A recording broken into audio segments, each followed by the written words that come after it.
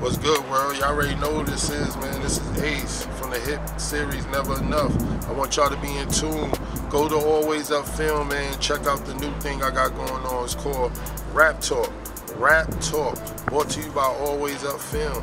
You know, stay tuned, subscribe, follow, and share. I'll talk to y'all soon. I'm out. Yo, what's going on, world?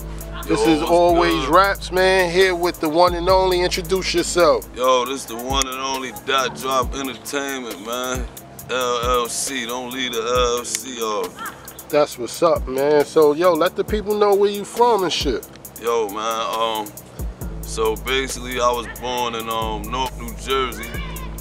Down bottom, which we call Pennant Court, is called down bottom. We call it the bottom, because we way at the bottom. We feel like away from everything in North, you know what I'm saying? So we call it the bottom. It's Pennant Court. That's what's up, bro. So how long you been doing this music shit, though? Oh, man, I've been doing this shit all my life. Word, I've been rapping shit since it was tapes out. But I'm just getting motherfucking really serious and shit, getting my son into it. You know, I had an artist. Word, took the artist to a contract, shit like that, you know, so I've been rocking for probably like 20-something years now. That's what's up, man. So you've been in the game long enough to see how shit changed, how like different music, different artists come and go. So what would you say was your best era of music? Shit, I gotta give it up to the golden age era of music. You know, before me, like, shit, you know, the 80s, man, the 70s and 80s, shit, way before the rap scene and shit like that. Word up. That's what's up, bro. So anybody inspired you to do music? Like any relatives, any family members loved music and you just grew up listening to it? Or? Yeah, yo, I had a cousin James and shit, when I was small and shit, word, he used to rap his ass off, man, he word. And then, you know, we had an OG in the hood named Sheed. Shout out to Rashid Berry. Word, we had an OG in the hood and DJ Sheed. He used to freestyle, he still do. He had us in the studio when it was tapes recording us, doing interviews and stuff like that, word up. So I basically learned from like some OGs and older niggas and family members. So what you listen to when you in your G-Ride, like you riding out, what you throwing that, you know, connect to your Bluetooth or CD, who you listen to? Shit, well I be listening to me, my son, niggas from North, a lot of Red, man, a lot of local artists. Industry-wise, I fuck with, man, you know, Jay, Gotti, what's the new boy name, ESTG, Lil Baby, you know, the ones that's rocking hard, talking the truth, speaking the truth, word. That's what's up, man. And growing up in Newark, man, I know you seen some crazy shit. You know what I mean? I know you've been through certain things. I know you've seen certain things. So it's like, in my opinion, you know, me growing up in an urban neighborhood as well, it's like, to me, it feel like it only make you stronger. You know what I'm saying? Everything that you see, you look back at it and say, I shouldn't have seen it, but you learn from it. You know what I mean? So what would you say that you had to learn from so you could go harder to get to where you want to go? Shit, well, since I opened my eyes, I was inside the life, per se, you know what I'm saying? So, shit, the things I seen, you know, ain't nothing different than probably any other person who grew up in a poor neighborhood, you know what I'm saying? Killings, drug dealing, you know, poverty, things that come from poverty, things that come from us not having. We do a lot of things because we don't have, you know what I'm saying? So I seen a lot of that type of stuff. Word up. That's what's up, man. So who out of all your tracks that you may have recorded, do you got any favorites? Yeah, man. Let me first say, before I talk about the favorite, free all my brothers and sisters, man, locked down. Free all the political prisoners, man, locked down, first of all, word up.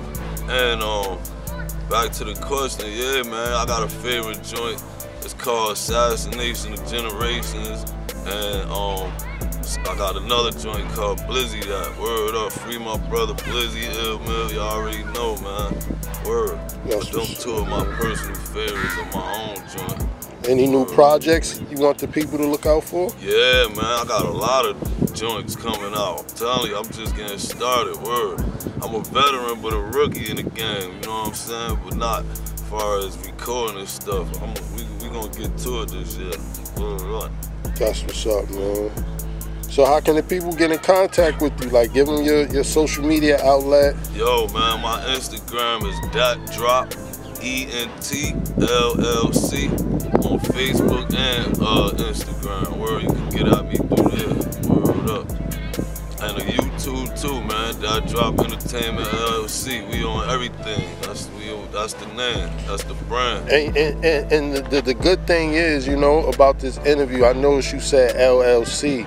So when I think LLC, I think of you being your business owner. Word. So how do you feel being your own business owner? Like, do you feel its advantages? Do you feel its disadvantages? Definitely. See, the difference when you just shouting out a label name and it ain't officially on the paperwork, you can get sued for things like that. You using names and stuff like that. So when you get your EIN number and it's LLC, it protects you from being sued from certain things, you know what I'm saying? Then you officially your own boss. You get grants and shit like that from stuff being your own boss. Grants, PPP loans, everything.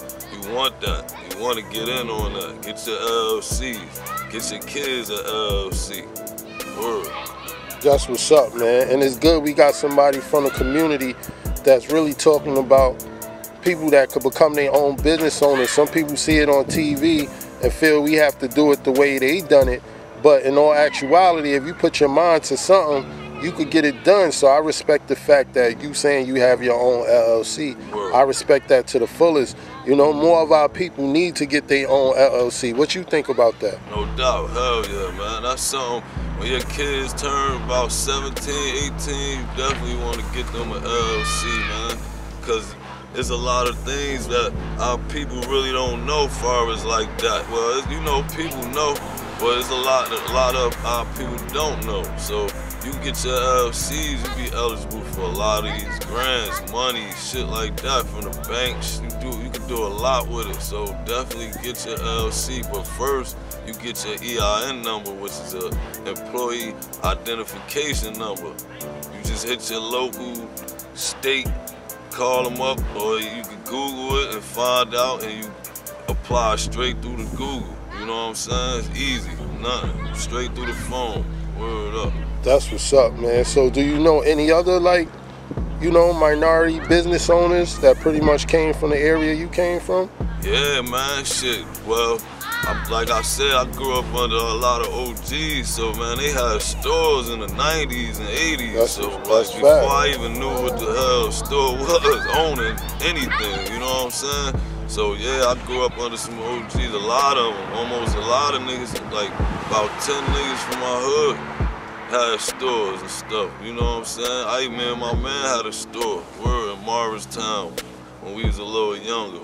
We ain't know how to really operate it though, so you know now we full-fledged. We know a little more knowledge on the business and being a business owner, so we here.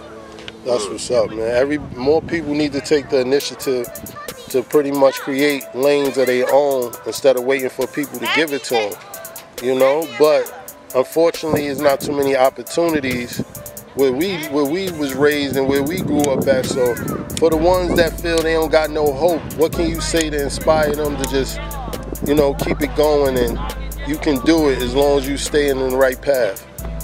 Man, yo, the right path is, first of all, the right path is mentally what you figure it out to be. You first gotta find out who you is, and then your path will open up. Once you find out who self is, work on self first, your right path it'll open up and you'll see. It won't, trust me, it won't be no obstacles. You'll see straight ahead once you find who you really are.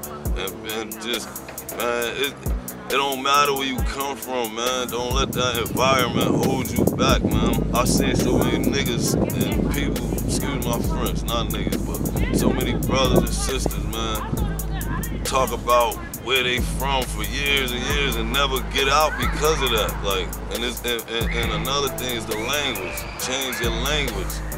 A lot of things we talk was taught to us by another group of people. So we gotta learn how to talk better too. Word, man. But don't let no environment hold you back. Where you from? No pain. You know, we all deal with death. We all deal with a lot of things. We losing people a lot. You know, we got coronavirus, quote unquote. So a lot of things. The world is crazy right now, but don't even let that stop you, man. Word up. Just keep going. Focus on what you want to do. Lock in on it and take baby steps till you get there. Word. That's what's up, man. And I appreciate you. A lot of y'all don't know, but that drop was also played tone in the web series that I wrote and produced for called Never Enough. So we had, you know, I had him as tone. You know, he did a wonderful job throughout season 1, season 2. So, what would you say is your best character, as in an actor, or would you rather do music? Shit, well, you know, music is, to me, music is everything. I integrate acting and music all together, you know what I'm saying? So music is basically everything, man, and acting come with it to me. So I wouldn't really choose one or the other. Word, it's just like all together for me. Word, man. I've been acting before, like same time as I've been rapping. Word, I'm on HBO in the 90s, probably like 1991 when I was real young, on a drug program special. I'm on HBO again for an HIV special. It's called Sisters with HIV. Check that out. Word, I'm on there doing an interview when I was younger. So just hit YouTube up, man. Datdropentllc LLC, go on the playlist. Word, man. Shout out all my brothers that got their LLCs and everybody that's gonna get their LLCs, man. Keep going for what you wanna get, man. Get it, man. Man, that's what's up, yo. That drop, bro. Like, I appreciate you for doing this interview. Word. I appreciate you for being a part of my series, Never Enough. I appreciate you, bro. And I just want to say, man, keep doing. You know, I'm going to support you. I'm going to be here. You support me, I'm going to support you. So, before we sign off, bro, any shout outs you want to give? Yo, man, shit. I got a lot of people to shout out. I'm going to miss some, but you know, y'all know who y'all is, man. Shout out my brother, man. Coleon, Monster Coleon Beats.